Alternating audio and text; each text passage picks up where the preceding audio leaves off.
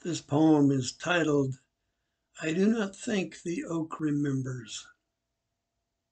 I do not think the oak remembers what it was to be an acorn.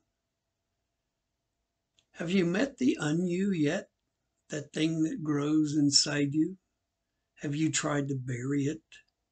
Have that ravening, insatiable thing unraveling the tapestry your ego has been raveling and gnawing at the loom?